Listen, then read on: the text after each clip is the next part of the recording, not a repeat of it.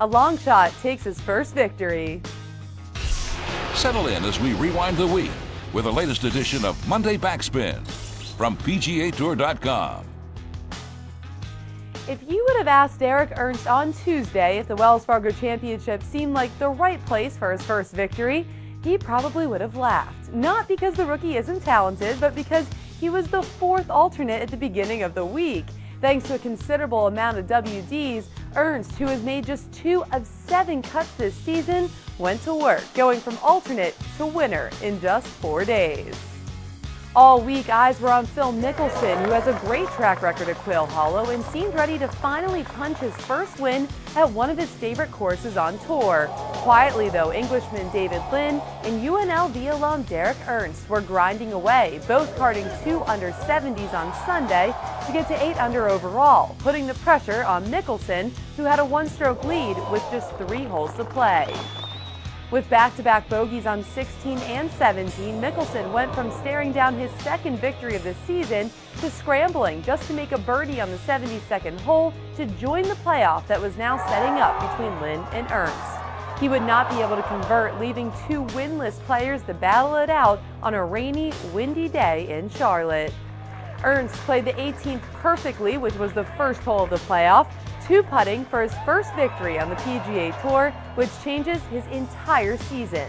With this victory, the UNLV alum improves from 196th in FedEx Cup standings to 32nd and goes from an abysmal 1,207th in the world to around 125th. He also punches his ticket to the Players' Championship. Ernst also becomes the 3rd rookie to step into the winner's circle this season. Now, off the course, there was a lot going on in Charlotte. 2-time heart transplant recipient Eric Compton threw out the first pitch at a Charlotte Knights game where fellow heart transplant recipient and former Yankees catcher Bobby Hite was on the receiving end. Both were there to spread the word about organ donation during the Life Share of the Carolinas event. Now, for more on a few more memorable moments from the week, let's throw out to Tom Wormy of SiriusXM PGA Tour Radio.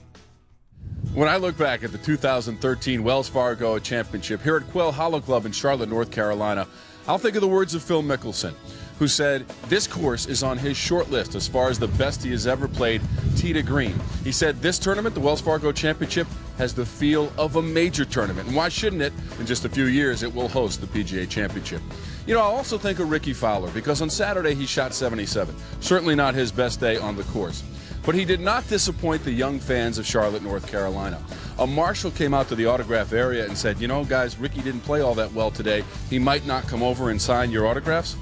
Well, Ricky came over and signed every last one. Every flag, every hat, every program, everything those young fans had for him to sign, and he made a lot of new fans again on a Saturday here in Charlotte. The last thing I'll think of is the 17th hole, that distinctive par 3 here at Quail Hollow Club. And the great fans that line the hillside and sit in their rocking chairs and enjoy the golf and salute the players who come through and play that signature par 3. Nope, we didn't see a whole lot of sunshine this week in Charlotte, North Carolina, but we did have a great time in the Queen City. Thanks, Tom. Next up, it's a home game for the PGA Tour as we kick off the 40th Players' Championship. PGA Tour.com will have over 70 hours of live coverage, including 2 streams, follow a group, and featured holes. There will also be a pregame show on Wednesday at 5 p.m. Eastern Time, so really, there's no excuse not to have your app open all week long to PGA Tour.com for all the action.